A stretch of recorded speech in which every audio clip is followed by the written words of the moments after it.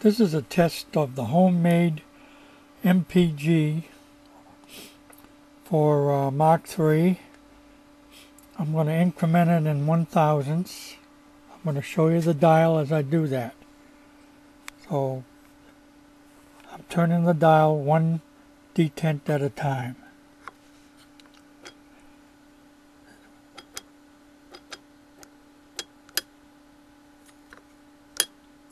That's counterclockwise. Going back to 50.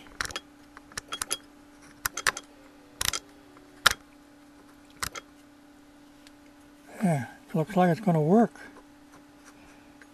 All I got to do is make a way to turn the index wheel here in a box or something, and it should work. I'm going to change the velocity now on Mach 3. Step in velocity. Go back here and see what happens.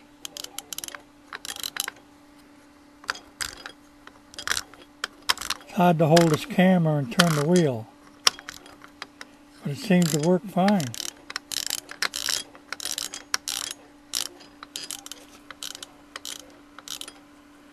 One way and then the other. I'm using my optical switchboard on this.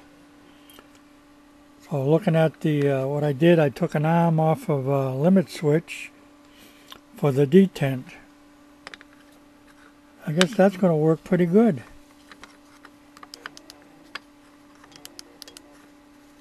Hard to hang on to this thing. Well, that's it.